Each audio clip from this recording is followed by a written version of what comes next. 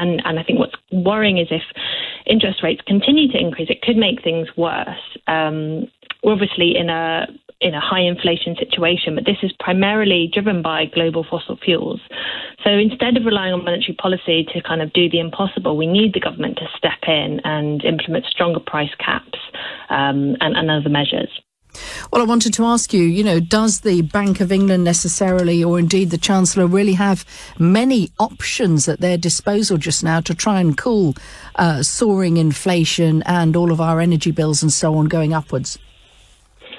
Well, you're totally right that the Bank of England and central banks in general, have been out of tools to deal with the economic challenges since the crash. And unfortunately, we haven't seen the kind of conversation moving further and fast enough about different ways in which central banks can step in, but most importantly, to work alongside treasuries and governments to deliver coherent economic policy. And where there is a lot more opportunity for action is fiscal policy and is the Treasury and the Chancellor.